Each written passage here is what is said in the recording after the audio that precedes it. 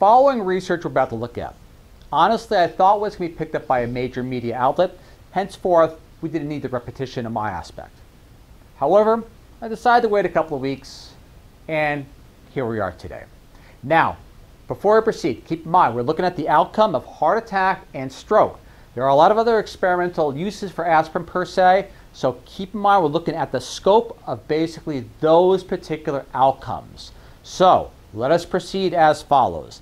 Canadians told to stop taking aspirin to prevent first heart attack or stroke.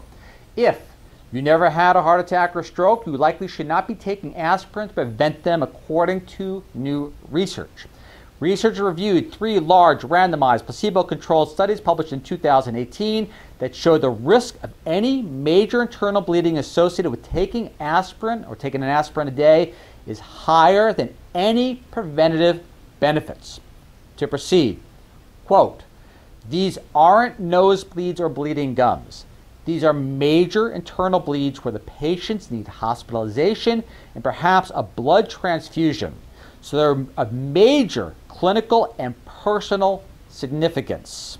Researcher also stated, one of the studies also showed an increase in deaths from all causes. And this was kind of surprising to me. And in particular, cancer deaths among the patients who took an aspirin, also known as acetylsalicylic acid or ASA. The advice, just reading from the research, the advice to take a daily aspirin to prevent heart disease became dogma in the 1990s, but it was based on flawed research according to the research authors. Now, we're going to go to the full study.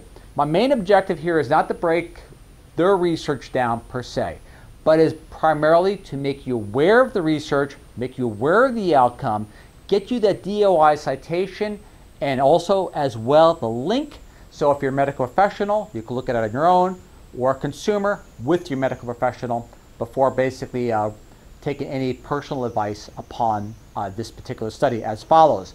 So to conclude, 3 recent large randomized controlled trials of moderate risk elderly and diabetic patients do not support the use of ASA or aspirin for primary prevention.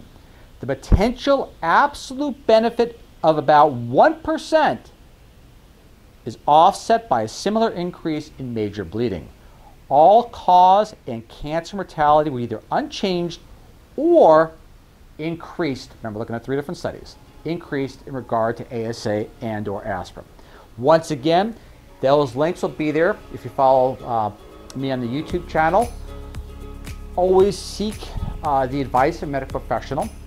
However, according to the Canadian recommendation from these researchers here, as a prevention, as a first line of use, basically they're recommending possibly other types of methods per se. So again, this is Ralph here, channel signing off. I hope you find this information of great use. Thank you once again for listening, and I look forward to seeing you all once again in 7 days. I'll catch you all next time. See you then. Bye.